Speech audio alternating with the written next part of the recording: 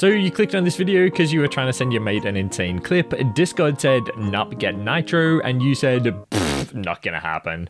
Or you were trying to send a file from your phone to your PC and you just couldn't figure out how to do it without first like sending it to your friend on Telegram and then going to your PC and downloading it and then saying, "Don't worry, I'm just sending it to myself." And you thought, I bet Mogz can help. Well, he can help. I mean, I can help. Okay, so let me introduce you to the wonderful world of file sharing, also known as cloud storage.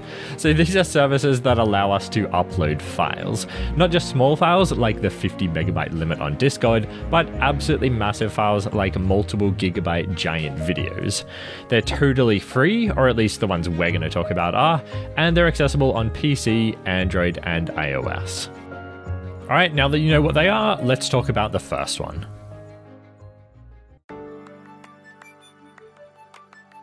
So I use this one all the time to send myself clips from my phone to my PC, and it's incredibly easy to use. If you're on PC, you can use the website or the app to send and receive your files, but if you're on mobile, you'll have to use the app. All right, the next file sharing service we're going to talk about is WeTransfer. So this one honestly may be the easiest and most convenient one, since you can use the app or the web version on both PC and mobile. The only real downside is that there are some strict limits on how much you can use it as a free user.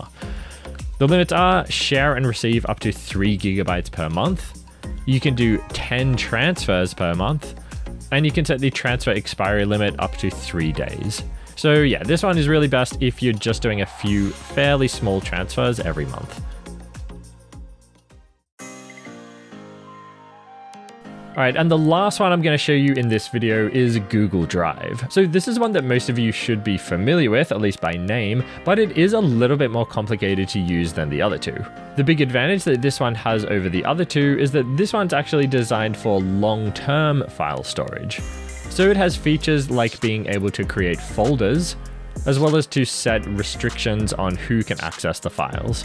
But this one's great because you can use it as like a collaboration space with your friends, or you can just use it to send files to other people or to yourself really quickly.